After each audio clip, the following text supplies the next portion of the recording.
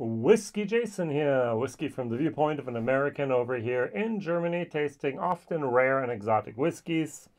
Today I have something I'm going to apologize for. What, Jason? What are you apologizing for? I've known about this whiskey for almost 5 years now. I've been doing YouTube videos for over 6 years. In German, I have 3,000 plus videos out there. I've known about this whiskey for 5 solid years, and I've never reviewed it. I'm sorry.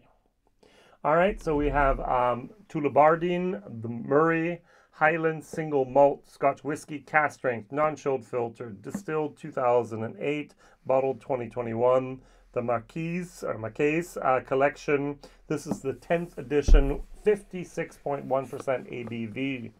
So, whiskey base number 197803. So, now, this is a 13-year-old vintage whiskey. I can actually say that the whiskey in this bottle was produced on the 10th of September 2008. I can say that this whiskey was bottled on the 1st of October in 2021. 13 years of age due to those two statements of bottling and distillation. 56.1%, non-chilled filtered, no color added. A beautiful, beautiful, beautiful whiskey. Now, in today's price market of whiskey, we often say 10 euros per year in the bottle, in the barrel. So 13-year-old whiskey at cask strength could often cost 130 euros. No way, Jose. This is less than half of that. I can get this bottle literally for 50 euros. 55 to 50 euros is the normal everyday price. In the Tullibardine distillery shop, direct from the distillery, 50 pounds. In whiskey shops over here in Germany, 51 euros. In the Netherlands, 54 euros. In Belgium, 60 euros. All right, and. So this is about a 55 euro whiskey, which is amazing for the figures given. Non-chilled filter, no color added, cask strength, 13-year-old, original bottling from the distillery. And that's mind-boggling, all right? So what am I going to compare it to? I'm going to pull out something I thought was also a little mind-boggling. This is a Glencadam single cask. This was a single cask for Germany, for Kirsch. We have here 64.9% ABV. We have a first fill bourbon cask, and we have about 90 euros for this. All right, this is the ugliest box I can imagine. It's cardboard covered in plastic, with plastic inside. This feels like something from 1983 that my Knight Rider car might have came in. Get better bottles, people. Our boxes are no boxes at all in my case. All right, so I have some left over from my German video. I like this whiskey so much in my video that I did of that months ago, I actually bought a second bottle for me. All right, I'm going to do a bottle share. I'm going to put it in a blind tasting one day, but it's something that I just had to buy because there was 291 of them, 291 bottles. All right, so this is, 219 bottles. This is Whiskey Base 197780. This is Whiskey Base number 197803. Almost half the price of this. Is this double the flavor? No. Is it a tiny bit better? Yeah, maybe. The single cask characteristic here is so much more unique that I do like it a tad better. But this is something where I go for the value for money. This is going to be a C+, almost a B- whiskey. Jason gave a B- for value for money. A Tullibardine, the Murray. Remember I said excuse me for not talking about this earlier? A few people had pointed my nose in the right direction, and I just didn't even think about it. Shame on me. All right, on the nose. Old school. I like this. Now this is malted barley. This is barley. This is grain. This is vanilla. We have a tiny little hint of peppermint tea going on here. And we have a little bit of a citrus lime in there. Now, someone else wrote online, it starts with a good amount of vanilla. Good. Then yellow apples. I don't get the apples, but I don't disagree. A hint of banana candies as well as cotton candy. All right. And a little bit of honey, coconut in the back, and a delicious lemon sponge cake. Someone else wrote down here, plenty of vanilla, sweet pastry, orange pith, and stewed apples. I'm getting more of the stewed apples, actually. Accompanied by a whiff of pine needles, don't get that, and a touch of coconut shavings, and fruitful hops. Somewhat chalky to fairly straightforward, but good. Exactly. This is a whiskey where I would not dissect it. This is a whiskey I would drink, enjoy, and absolutely tell others about. Good. On the nose, this one's a little bit different. Okay. Yeah, this one has a little bit more of a pineapple type of moment. It has more barrel char. And we have more of a green tea going on here. This is the peppermint tea. This is the green tea. Which one do I prefer more on the nose? This one. Tad bit, I must admit. Single cask can be wonderful, and this is a wonderful single cask. This is a beautiful, exceptional product for the price. But can it compete with a single cask an exceptional single cask? No. All right, cheers.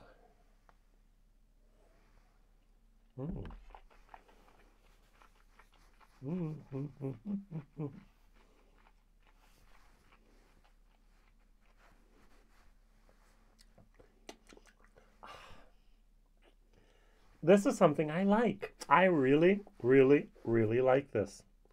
As I said, this is a B- whiskey, which is fantastic. Yeah, for the price. All right. So I do get a little bit more of that. I'm going to use the word yellow apple stolen from someone else. I get more honey moments. I get honey. I still get the mint, that peppermint, that spearmint, more peppermint moment, peppermint tea like my grandma used to make with real peppermint leaves in it and so on. Malt, vanilla, goodness.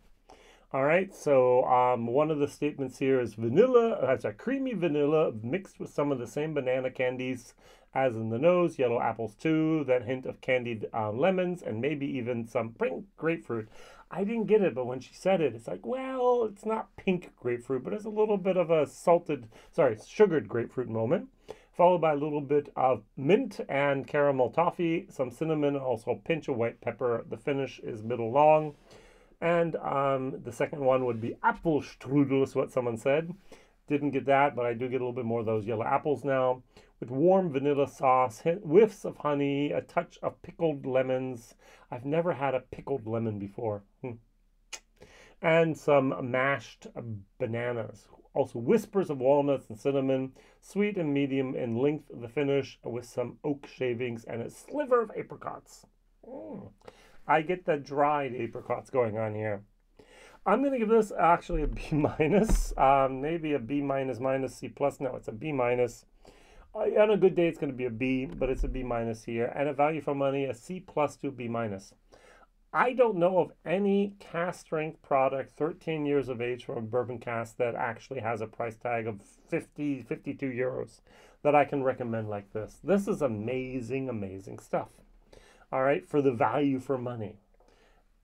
I am getting used to paying 10 euros per year, 150 euros for a 15-year-old cask strength. And then something comes around the corner like, where have you been? Why have I ignored you for the last 5 or 6 years? Shame on me.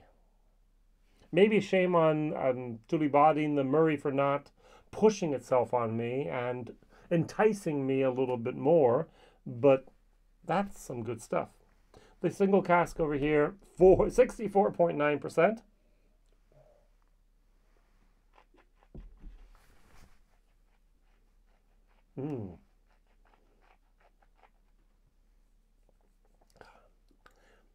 A little bit more of a dryness, but still a special moment going on here.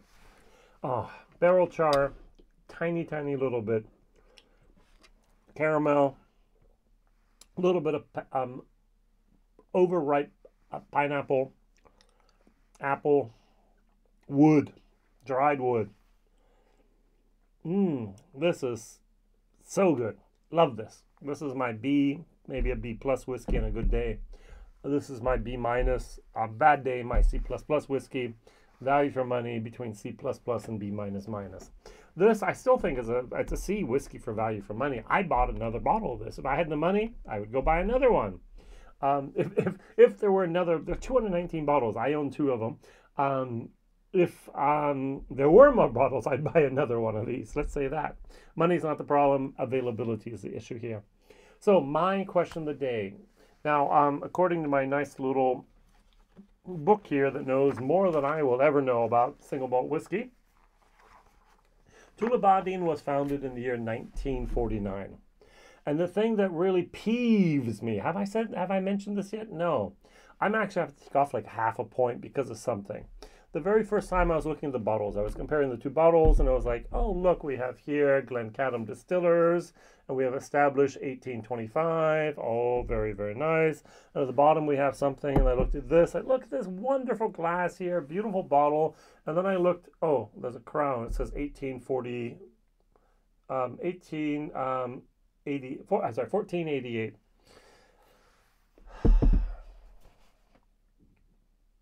I was angry. Why does a distillery founded in 1949 have 1488 on their bottle? That is deceptive marketing. Tullibardine, if you're watching this video, stop it. Please don't do that.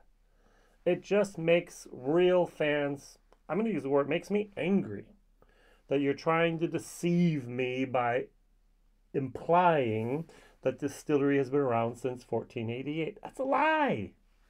All right. So here we have also the Tullibardine Distillery 1488. That's not an implication. That's a statement. And that's just what, it's a shame. It's a shame. It's a shame. It's a shame. It's a shame. It's a shame. Yes, on the back of the box you say, you don't even mention 1488 now, do you? No. There is no mention anywhere what that refers to, and that is just a pity. All right, so I do want to commend you on being transparent on your whiskey. Non-chilled filtered, natural color, cask strength. Thank you. Your pricing. Thank you. But it bereaves me to see 1488 on that bottle and on that label. Don't believe the marketing idiots out there. We consumers that know a little bit of whiskey are not going to be tricked. And I find it, let me use the word appalling, strong word, I know, that you are trying to even trick us at all. It's not needed. You have the good juice. Let the juice talk for itself and don't try to deceive us. All right. So, what is your favorite rant or buy? What is your favorite Tullibardine? And talking about years on the bottle that are not true.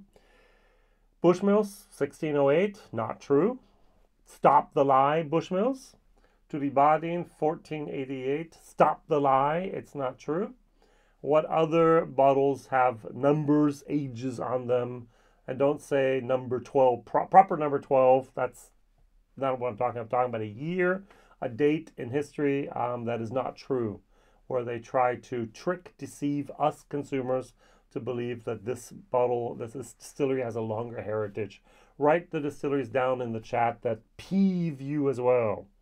All right. Thank you very much for watching. Thank you very much for subscribing. Sorry about not discovering this bottle sooner. This is a great, the Murray Tullibardine. Buy it.